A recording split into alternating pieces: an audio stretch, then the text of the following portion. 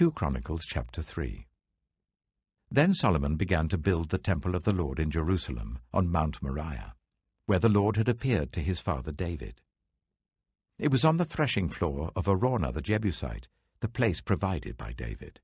He began building on the 2nd day of the 2nd month in the 4th year of his reign. The foundation Solomon laid for building the temple of God was 60 cubits long and 20 cubits wide, using the cubit of the old standard. The portico at the front of the temple was 20 cubits long across the width of the building and 20 cubits high. He overlaid the inside with pure gold. He panelled the main hall with juniper and covered it with fine gold and decorated it with palm tree and chain designs. He adorned the temple with precious stones, and the gold he used was gold of Parvaim. He overlaid the ceiling beams, door frames, walls and doors of the temple with gold, and he carved cherubim on the walls. He built the most holy place, its length corresponding to the width of the temple, 20 cubits long and 20 cubits wide. He overlaid the inside with 600 talents of fine gold. The gold nails weighed 50 shekels. He also overlaid the upper parts with gold. For the most holy place, he made a pair of sculptured cherubim and overlaid them with gold. The total wingspan of the cherubim was 20 cubits. One wing of the first cherub was 5 cubits long and touched the temple wall, while its other wing, also 5 cubits long, touched the wing of the other cherub. Similarly, one wing of the second cherub was 5 cubits long and touched the other temple wall, and its other wing, also 5 cubits long, touched the wing of the first cherub. The wings of these cherubim extended 20 cubits. They stood on their feet, facing the main hall. He made the curtain of blue, purple, and crimson yarn and fine linen, with cherubim worked into it. For the front of the temple, he made 2 pillars, which together were 35 cubits long, each with a capital 5 cubits high. He made interwoven chains and put them on top of the pillars. He also made 100 pomegranates and attached them to the chains. He erected the pillars in the front of the temple, one to the south and one to the north. The one to the south he named Jachin, and the one to the north Boaz. 2 Chronicles chapter 4. He made a bronze altar, 20 cubits long, 20 cubits wide, and 10 cubits high. He made the sea of cast metal, circular in shape, measuring 10 cubits from rim to rim and 5 cubits high. It took a line of 30 cubits to measure round it. Below the rim, figures of bulls encircled it, 10 to a cubit. The bulls were cast in 2 rows in one piece with the sea. The sea stood on 12 bulls, 3 facing north, 3 facing west, 3 facing south, and 3 facing east. The sea rested on top of them, and their hind quarters were towards the center. It was a hand-breadth in thickness, and its rim was like the rim of a cup, like a lily blossom. It held 3,000 baths. He then made 10 basins for washing, and placed 5 on the south side and 5 on the north. In them the things to be used for the burnt offerings were rinsed, but the sea was to be used by the priests for washing. He made 10 gold lampstands according to the specifications for them, and placed them in the temple, 5 on the south side and 5 on the north. He made 10 tables and placed them in the temple, 5 on the south side and 5 on the north. He also made 100 gold sprinkling bowls. He made the courtyard of the priests, and the large court and the doors for the court, and overlaid the doors with bronze. He placed the sea on the south side, at the southeast corner. And Huram also made the pots and shovels and sprinkling bowls. So Huram finished the work he had undertaken for King Solomon in the temple of God. The 2 pillars, the 2 bowl-shaped capitals on top of the pillars, the 2 sets of network decorating the 2 bowl-shaped capitals on top of the pillars, the 400 pomegranates for the 2 sets of network, 2 rows of pomegranates for each network, decorating the bowl-shaped capitals on top of the pillars, the stands with their basins, the sea and the 12 bulls under it, the pots, shovels, meat forks, and all related articles. All the objects that Huram-Abi made for King Solomon for the temple of the Lord were of polished bronze. The king had them cast in clay moulds in the plain of the Jordan, between Succoth and Zarethan. All these things that Solomon made amounted to so much that the weight of the bronze could not be calculated. Solomon also made all the furnishings that were in God's temple: the golden altar, the tables on which was the bread of the presence, the lampstands of pure gold with their lamps, to burn in front of the inner sanctuary as prescribed, the gold floral work, and lamps and tongs. They were solid gold. The pure gold wick trimmers, sprinkling bowls, dishes, and censers, and the gold doors of the temple, the inner doors to the most holy place, and the doors of the main hall.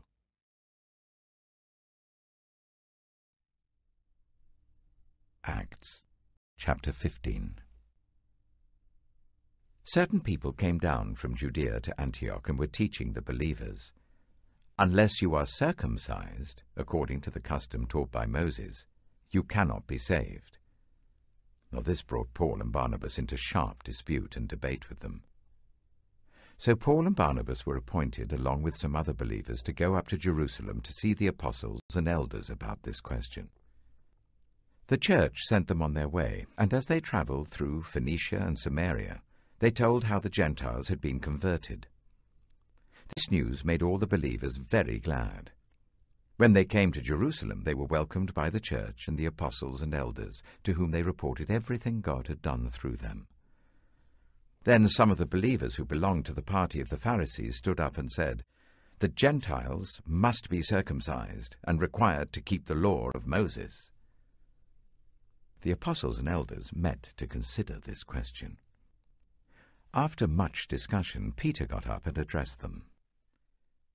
"Brothers, you know that some time ago God made a choice among you, that the Gentiles should hear from my lips the message of the gospel and believe. God, who knows the heart, showed that he accepted them by giving the Holy Spirit to them, just as he did to us. He did not discriminate between us and them, for he purified their hearts by faith. Now then, why do you try to test God by putting on the necks of Gentiles a yoke that neither we nor our ancestors have been able to bear? No, we believe it is through the grace of our Lord Jesus that we are saved, just as they are." The whole assembly became silent as they listened to Barnabas and Paul telling about the signs and wonders God had done among the Gentiles through them. When they finished, James spoke up. "Brothers," he said, "listen to me. Simon has described to us how God first intervened to choose a people for his name from the Gentiles. The words of the prophets are in agreement with this, as it is written, 'After this I will return and rebuild David's fallen tent. Its ruins I will rebuild and I will restore it, that the rest of mankind may seek the Lord, even all the Gentiles who bear my name, says the Lord, who does these things.' Things known from long ago. It is my judgment, therefore, that we should not make it difficult for the Gentiles who are turning to God.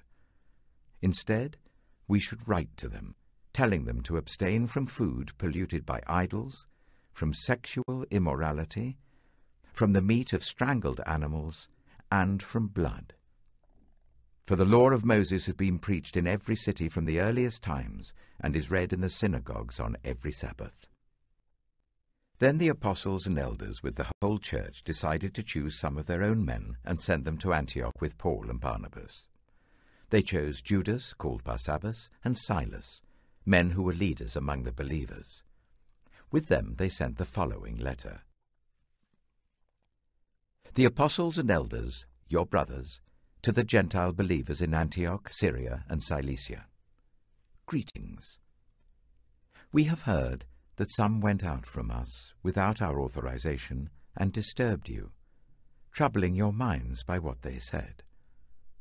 So we all agreed to choose some men and send them to you with our dear friends Barnabas and Paul, men who have risked their lives for the name of our Lord Jesus Christ.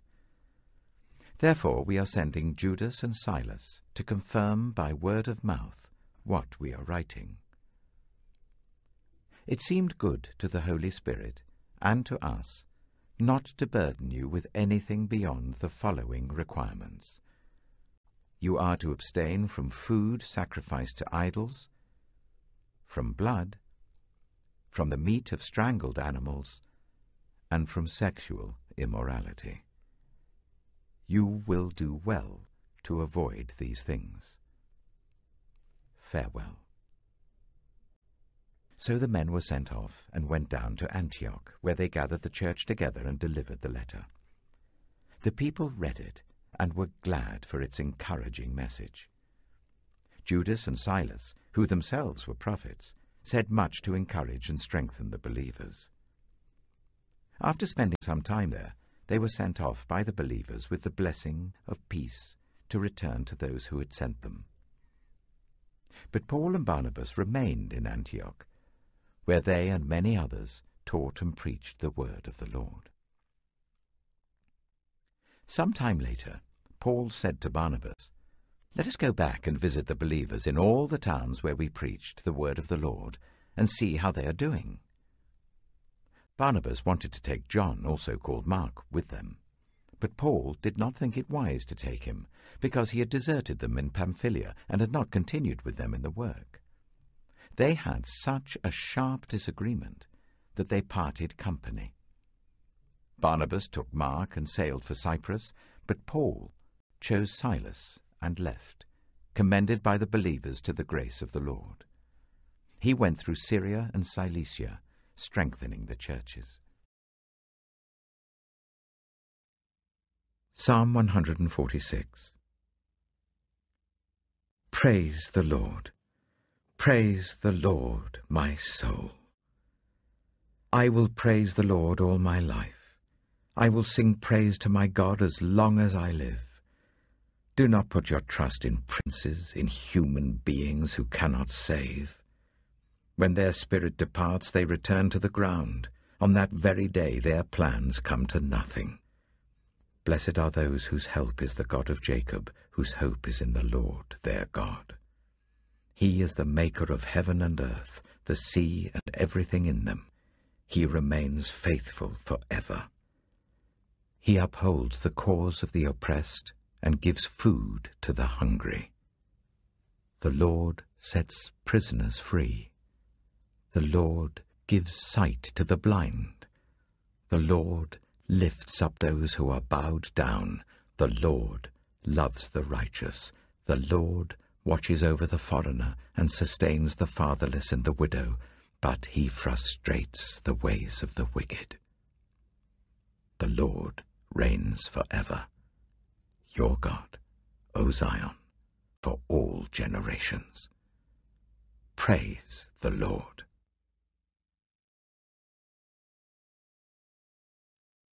Proverbs chapter 22. A good name is more desirable than great riches. To be esteemed is better than silver or gold. Rich and poor have this in common: the Lord is the maker of them all. The prudent see danger and take refuge, but the simple keep going and pay the penalty. Humility is the fear of the Lord. Its wages are riches and honor and life. In the paths of the wicked are snares and pitfalls, but those who would preserve their life stay far from them. Start children off on the way they should go, and even when they are old, they will not turn from it. The rich rule over the poor, and the borrower is slave to the lender. Whoever sows injustice reaps calamity, and the rod they wield in fury will be broken. The generous will themselves be blessed, for they share their food with the poor. Drive out the mocker, and out goes strife. Quarrels and insults are ended. One who loves a pure heart and who speaks with grace will have the king for a friend. The eyes of the Lord keep watch over knowledge, but he frustrates the words of the unfaithful. The sluggard says, "There's a lion outside. I'll be killed in the public square." The mouth of an adulterous woman is a deep pit. A man who is under the Lord's wrath falls into it. Folly is bound up in the heart of a child, but the rod of discipline will drive it far away. One who oppresses the poor to increase his wealth, and one who gives gifts to the rich, both come to poverty. 30 Sayings of the Wise. Saying 1. Pay attention and turn your ear to the sayings of the wise. Apply your heart to what I teach, for it is pleasing when you keep them in your heart and have all of them ready on your lips. So that your trust may be in the Lord, I teach you today, even you. Have I not written 30 sayings for you, sayings of counsel and knowledge, teaching you to be honest and to speak the truth, so that you bring back truthful reports to those you serve? Saying 2. Do not exploit the poor because they are poor, and do not crush the needy in court, for the Lord will take up their case and will exact life for life. Saying 3. Do not make friends with a hot-tempered person. Do not associate with one easily angered, or you may learn their ways and get yourself ensnared. Saying 4. Do not be one who shakes hands in pledge or puts up security for debts. If you lack the means to pay, your very bed will be snatched from under you. Saying 5. Do not move an ancient boundary stone set up by your ancestors. Saying 6. Do you see someone skilled in their work? They will serve before kings. They will not serve before officials of low rank.